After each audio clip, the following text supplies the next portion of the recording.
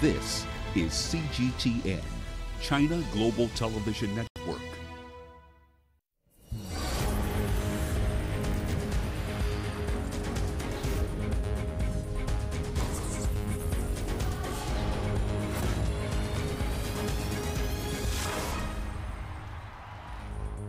The split over whether to continue or cancel the Tokyo 2020 Summer Olympics continued this week, with an online petition against the event garnering more than 350,000 signatures. This comes as top African athletes continue their preparations for the Games. Tonight's Sports Scene discusses the latest developments in the countdown to the Olympics as our Spotlight segment returns with Kenyan distance running star Jeffrey Kipsang Kamworor. Hello and welcome to your home of African sports stories from the continent and beyond. This is Sports Scene on CGTN. I'm Mahia Mutua in Nairobi. Also coming up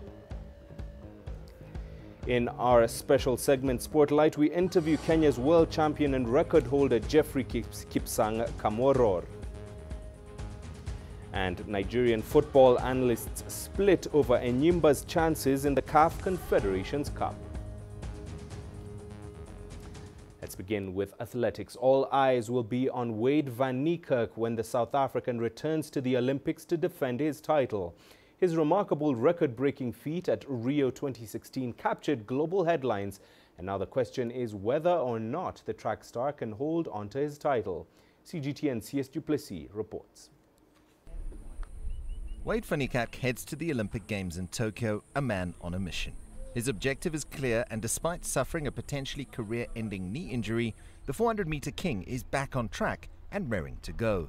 I think every journey, even before the injuries, there was a few doubts and fears that crept in, but I'm trying to be as resilient as possible and trying to just push through every challenge that I get. The more I get to expose my body and my mentality to the challenges and the obstacles, then I guess I'd end up being able to handle it better.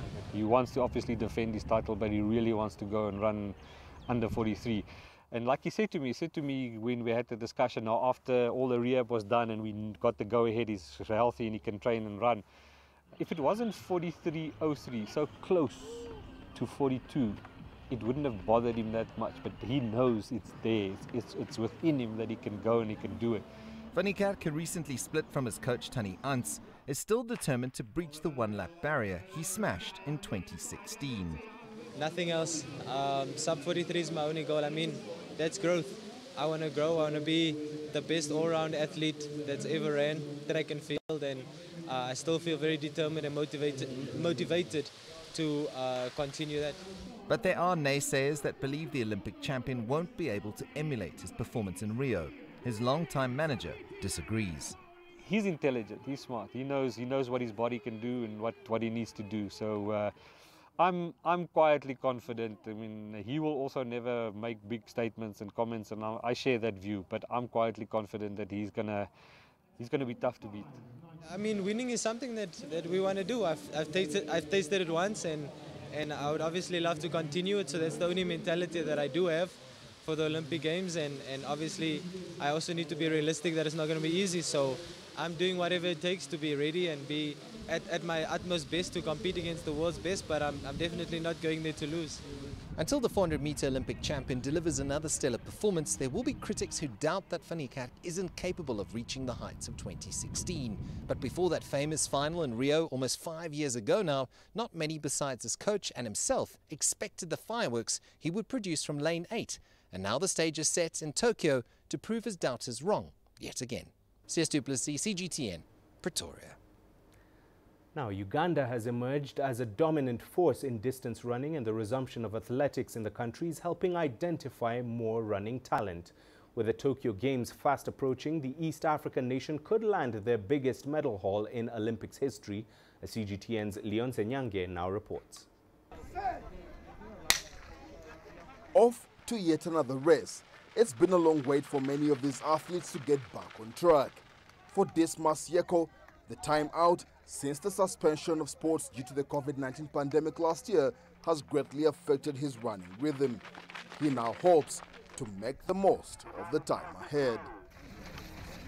Yeko is billed as a future prospect in the 5,000 meters, and he already has his eyes on big things, the Olympics later this year. Olympic qualification is still open until the end of June, but with a few weeks to the deadline, the coaches here admit there is still a lot of work to do to get the athletes in top form. The local athletics federation has held 3 competitions since resumption last February.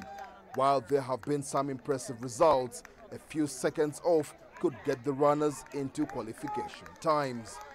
The long distance has been great.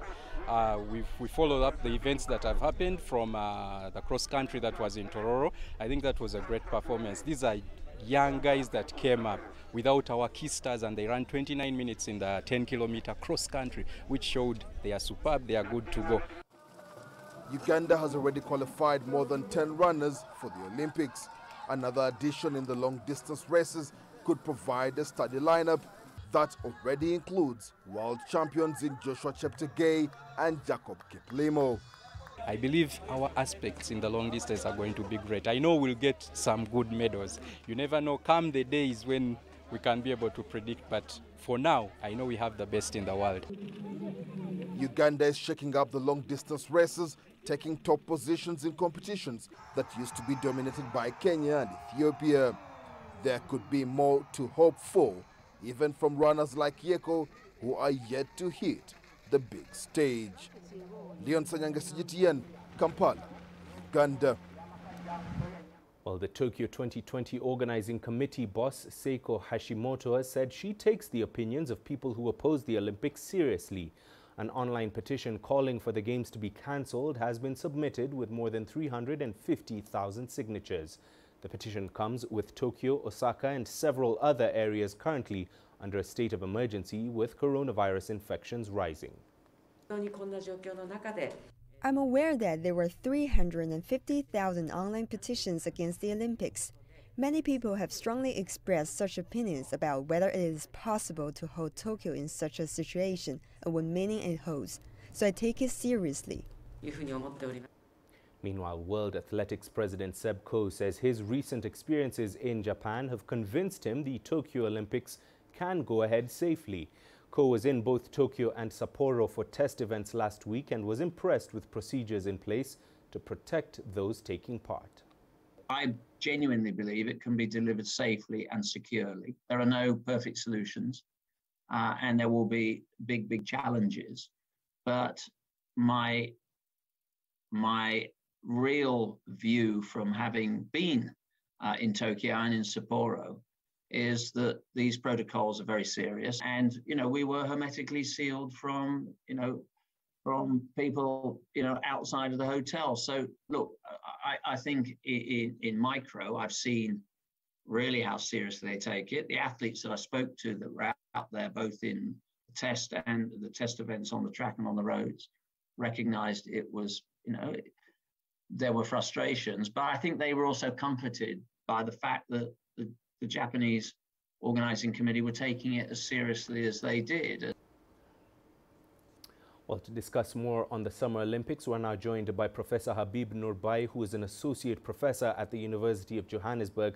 He also contributes his time as a sports scientist and speaker and humanitarian. He joins us via Zoom from Johannesburg. Professor, what effect does the pandemic and subsequent lockdowns have on sportsmen and women's training and preparations for the Olympics? Good evening, sir, and thanks for having me. Well, the effects is quite large. It's quite devastating, to be quite honest. And what the viewers need to understand is that athletes and coaches don't just prepare for Olympics over a span of 1 or 2 years. Some of them have even taken more than 4 years or more than 6 years to actually come to a pinnacle of this milestone. And one of the things that we talk about in sports science is periodization, where they've set different cycles, whether it's at mesocycles or macrocycles, smaller goals that lead up to a bigger goal at such an event. And such a hallmark event puts so much of expectations on players and on coaches and on athletes in order to really perform well. So it has devastating effects not only on the athlete's preparation, but as well as in terms of preparations as well and performance optimization during that period. My concern, though, especially coming from an African perspective, is that this COVID-19 pandemic has placed such a huge burden in terms of inequality. We're talking about COVID-19 being nationalized, or even inequality in terms of COVID-19 health and prevention, but there's also inequality that exists within different athletes around the world. We're finding that some athletes, despite COVID-19, and by adhering to physical distancing measures, they are still able to train and to prepare based on different types of structures and training facilities that they have.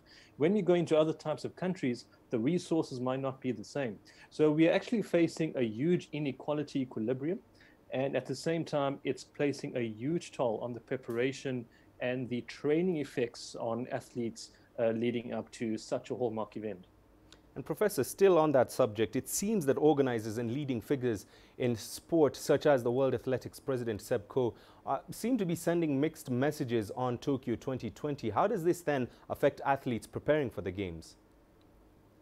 Well, it's certainly debilitating, because do you put your foot on the pedal or take it off? I mean, there's one thing that comes into preparation, and that's tapering. So do you really prepare and look forward towards a certain goal, and then with the event of it not coming? For example, for many years within this decade, people and athletes have actually been preparing for the Olympics to take place last year, and when this pandemic struck, it has really put them onto the back burner. So even now, with the possible postponement talks, it now at the same time leaves athletes and coaches within a situation of whether they carry on with their periodization plans, with their training programs, with their different preparations, logistics. I mean, there's so much that goes into preparing for such an event. And I mean, this is the Olympics. So there's so much that goes into place there. So, but the other thing that's really a concern as well is, again, from this instance, how do we measure the concepts of business versus health? The public in Japan probably want to protect the health of their people, because such hallmark events bring in many people in terms of spectators and different stakeholders. So do we protect the health of people from this virus potentially surging with different waves coming in, with different variants that are being introduced? Or do we safeguard the business of the Olympics and the organizers, as well as the athletes and coaches who are training to compete at this prestige stage? So it's a tough one to balance, but I'm always of the opinion, scientifically, to put health first, because although it's going to really put economical burdens on those involved with the Olympics, at the same time, we really need to try our utmost best to curb this pandemic, in which this virus is still at its nascent stage, and there is still a lot that we do not know about. All right, Professor, thank you very much for your insights. Professor Habib Noorbai, Associate Professor at the University of Joburg, joining us live from Joburg. It's time for us to take a short break. Here's what's coming up on Sports Scene.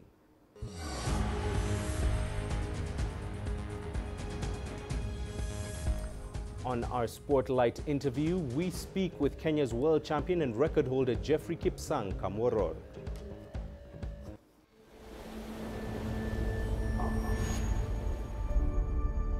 How would you create your legend?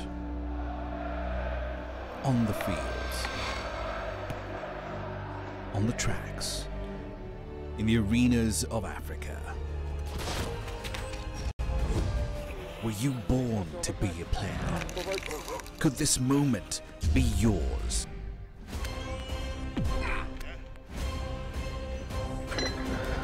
Sports Scene. Find your game.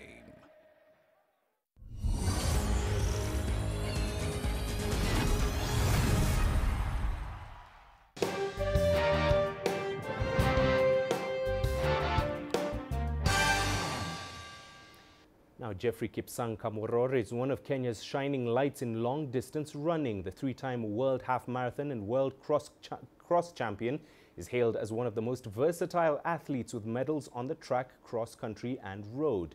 The record holder and training partner to marathon great Eliud Kipchoge sits down with us this week on Spotlight.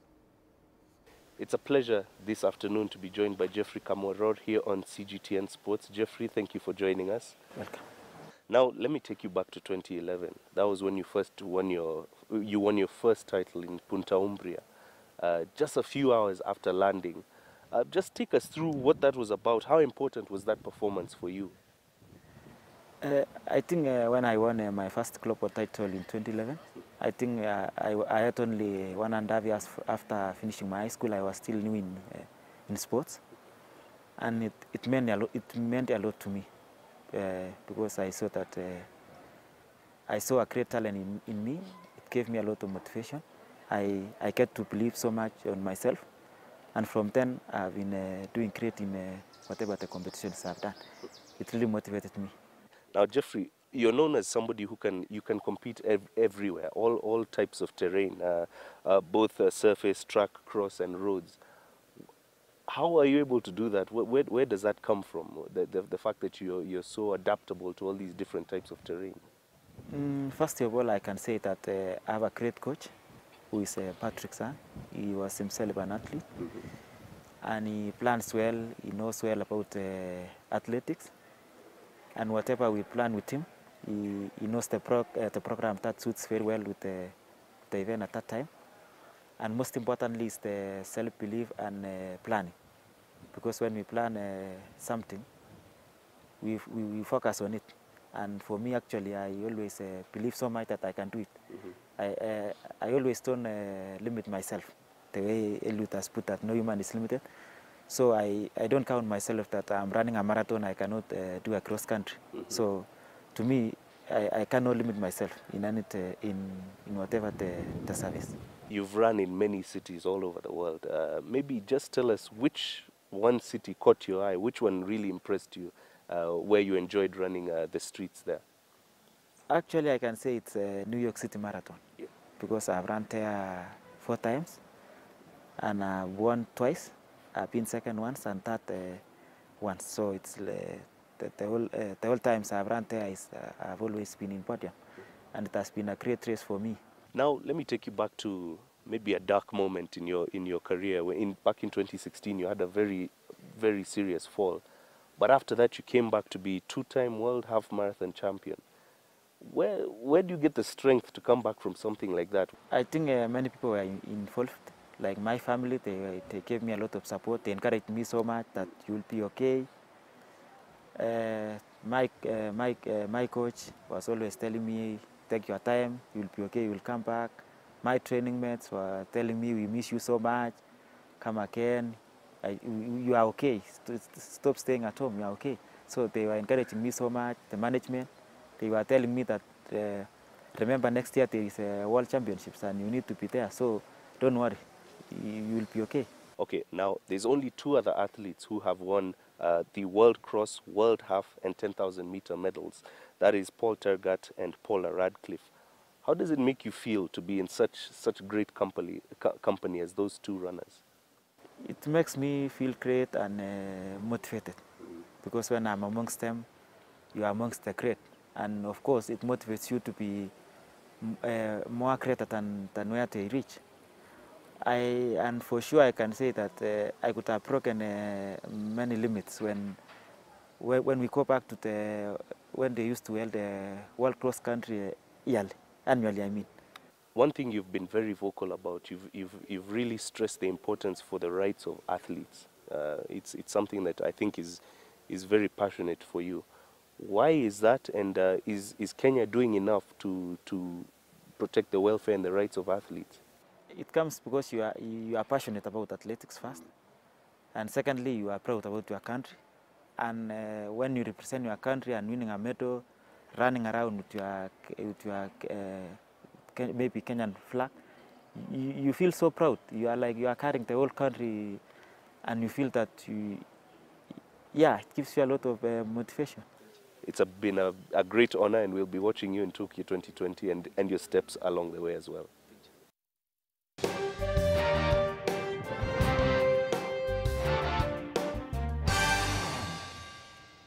Well, here's what's still to come on Sports Scene.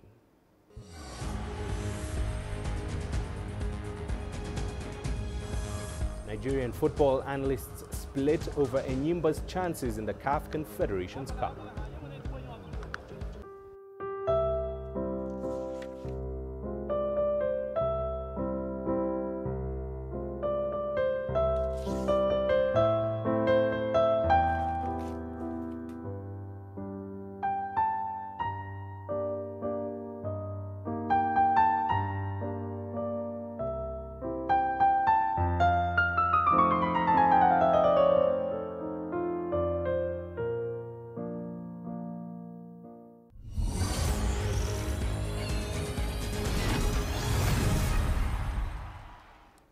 Welcome back. Let's quickly run you through the upcoming fixtures in the CAF Confederations Cup as the tournament enters its quarter-final stage. All 8 teams are in action on Sunday, with Nigeria's Enyimba Football Club set to face Egyptian side Pyramids in their first leg in Cairo, with the second leg a week later on May the 23rd. South Africa's Orlando Pirates are at home to Raja Casablanca in Johannesburg. Kabylie of Algeria make the trip to Sfax to take on CS Sfaxien, while Coton Sport of Cameroon hosts Senegal's Giraffe in Garoua. Enyimba are aiming to become the first Nigerian team to win the tournament, and analysts there are divided over their chances against the favourites Pyramids. You know, you're as good as your last game. When you go by the statistics, for me, I think it doesn't favour Enyimba, but there might be a different spirit, there might be a turnaround, the coaching crew might rejig that team and maybe be able to pull fire out of the chestnut against that game. If they qualify or if they are able to beat Pyramid, it will be a surprise for me. I don't believe that they will just falter against Pyramids. I mean, the best Nigerian team by a mile on the continent, champions in the CAF competitions back in 2003, 2004 when they won the CAF Champions League. And they've been in and about the last 8 in CAF competition. So I fancy their chances. The Pyramid, yes, is a big team. It's a team that is rich, that can buy players from around the continent, indeed around the world. But Enyimba, the only hope for the Nigerian team on the continent, I see them giving it a fight. Now, unrest in South Sudan may have prevented the country's running talent from flourishing, but that has not stopped ambitious athletes from pursuing their dreams. Some are now living and studying in neighboring Uganda to further their ambitions. The CGTN's Leon Senyange now reports. Daniel Santino has been running here for the last 3 years. The university student is one of a dozen South Sudanese athletes taking part in Uganda's athletics competitions. Most of the time, people, when they hear about South Sudan, they say that maybe it's full of hostile people and so on. But I'm trying to disapprove them, trying to tell them that we are capable of doing other things. Santino's performances have been impressive, and that has got him thinking big. My aim is not to stop running until I reach to the Olympic and win a gold medal. The national trials gather the country's best to compete in different race categories. Back home, the lack of proper running facilities hold athletes like Santino back. The athletes say the competitions here have helped them improve. There have been breakthroughs, with some qualifying for international events. Abraham Chuot will represent South Sudan at the 2021 World Junior Athletics Championships in Kenya. He will be competing in the 800 meters. 800 meters is not easy because I'm like exactly Kenyan. They are tough, so I have to train hard. The more they train, also the more I train.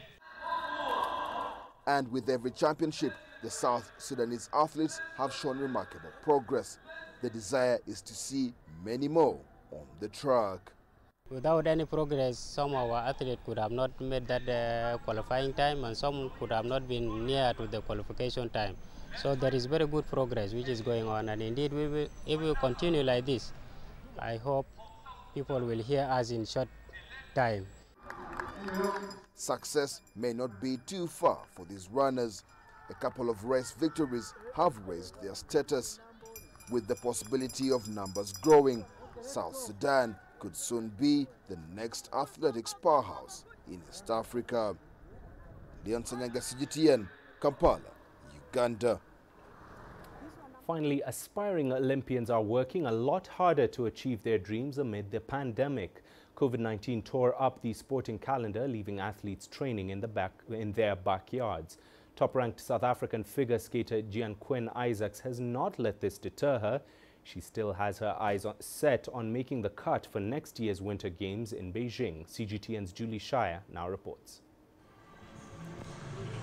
Four-time South African figure skating champion Gianquin Isaacs is confident and graceful on the ice. She tried on her skates when she was just 7 and at 16 hopes to become the first South African since 1998 to compete in the Winter Olympics.